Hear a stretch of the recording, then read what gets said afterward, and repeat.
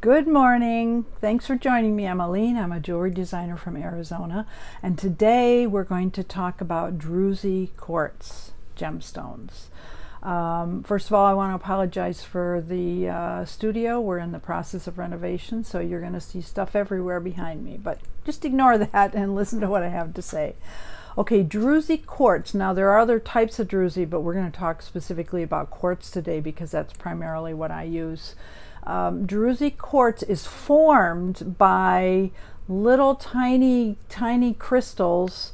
Water gets in, we're talking like eons ago, water gets into the stone and it just kind of breaks it up a little bit and forms these little tiny crystals. And I'll show you an example here so you can see what I'm talking about.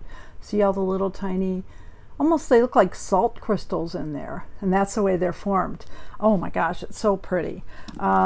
It got its name, actually it's a German, Druze, the word Druze is a German name, and it means weathered stone, basically. So it just means that the stone has been, that's how they considered it, was weathered. I would have called it crystalled stone or something like that, but hey, I didn't name it. It became really popular in the 90s. It was, of course, discovered many years ago, but in the 90s it became very popular as a jewelry, I guess, design that people started using more and more. I've used several pieces and I really do love it. I'm wearing one right here, and if you can see this very well, this one has been colored, and we'll talk about that later as far as the different processes. But this one's got a lot of blacks and browns in it, and then I just did it in silver, and you can kind of see all the metallic-y information on it too there. So that's how they're formed. Now I'm going to show you a couple of samples of them so we can get a little better idea, and then we'll talk a little more about where they're found, all that kind of stuff. I'm going to move this down so you can actually see the gems. There we go. Yay! Okay, first of all, I want to show you a couple of rings. This one again has the deeper colors in it, and this is the more natural colors. This is my go-to ring that I wear often, and actually I'm going to put it on right now because I really want to wear it. You can see all the little tiny crystals in there. This other one is one that I just finished actually, and that's going to be in my Dare to Dream collection, as you can see, and this is kind of a natural, almost a caramely colored crystal. I love this one. Actually, I do prefer the natural colors on these, but that's just me. Now I want to show you a couple of other finished pieces first as we talk about them. This is again another one that's done naturally. You can kind of see, and I've added a gemstone to it and made it into a pendant. See how beautiful they are? They shine. They've got that metallic look to them. That's what I really like about them the most, is the way they have that metallic look. And the way they get that is the colors primarily are going to be a variety of things, mostly lighter colors, but then they use a process called, first of all, there's one called electroforming, which basically takes the stone and coats it so that it's more durable. Here's one you can see here. And titanium is usually one of the metals that they use to do the forming. So you can see how it gives it that metallic look to it. This is one I haven't done anything with yet, but I'm really excited to get going and make this, and this will probably be a pendant. I don't think it could be a cuff. Well, maybe it could be a cuff too. We'll see. But that gives you an idea. They are considered quartz. Well, they are quartz, which means they have a hardness of 7, and 7 is fairly hard. However, you have to consider that because you have all of these little tiny crystals in there, each of those could break out pretty easily. So you just have to be a little careful in how you care for them. I wanted to show you a couple of more here that I've done. This is just a tiny pair I just finished. I'll take them off of here so you can see better. And they're amethyst. Now, amethyst is a quartz, so I honestly don't know if this was amethyst that was formed this way or whether they colored it purple. It's very possible that this was colored purple to give it, or died, I guess, before they did the electroforming. But what you will notice in all of the Druzys is that they are going to have a metallic-y look to them, and that's because of the form that they use.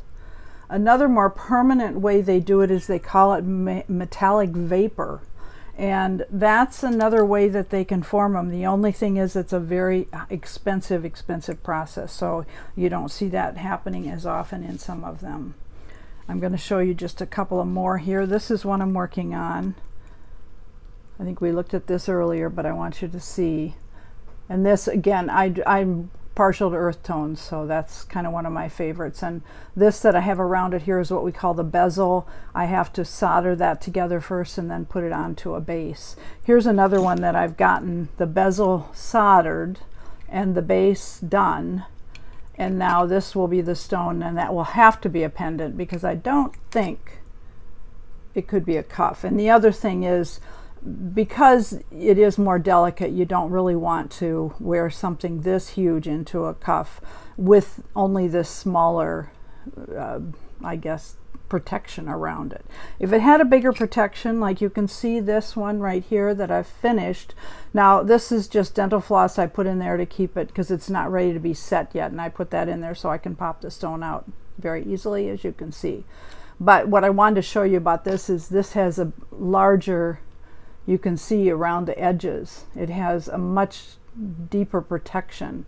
Now that one could definitely go on a cuff and be very protected. So the other thing you can do is they can be colored, as you just saw with this one. This is another one that I just purchased that I'm really excited to make into something. The main thing is you just have to be a little careful in how you take care of them.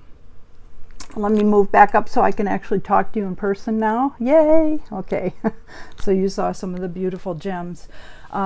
Metaphysically, Druzy Quartz is said to energize us, energize our spirit. So, hey, I love that. I think it's because it's got that, it's so joyful, it's so beautiful, it's so, the metallic look to it gives it such beauty. And it just makes us happy to look at it. So that's just my thing. Now, as far as caring for it, again, I mentioned a few things, like some will work in cuffs, some won't. It depends on how they're protected, so you do have to watch for that. This one, for example, as a ring is fine. However, you don't want to do dishes while you're doing this. Obviously, you do not want to put any of these in any kind of a silver cleaning type thing. And I will tell you a story that I actually did that early on with one of the stones, and I believe it was one that was this deeper color like that. And even though it's been protected and electroformed, what happened was I didn't put it in the machine. I actually was using another polisher, and it polished alongside of the gem along here, and it basically wiped off all of that, and it turned gray, and it was pretty ugly. So I learned pretty early on that you just have to be careful how you take care of them. Make sure when you're cleaning them, for example, this one, you certainly could use a jewelry cloth to clean around the silver easily, and then you could just use warm water and wipe that to clean around the rest of it, and that will take care of it. So I hope you've enjoyed this. I'm going to be doing a lot more on different gems, and I hope you will join me. You can subscribe up here, and also some of the next ones coming up you'll see down here. And also, I'd love it if you would like me, or like this, you can like me, but I mean like this particular video, because it does make a difference. I really appreciate that, and then I know if it's worth something I want to keep doing and showing you new things. Thank you for joining me. Bye.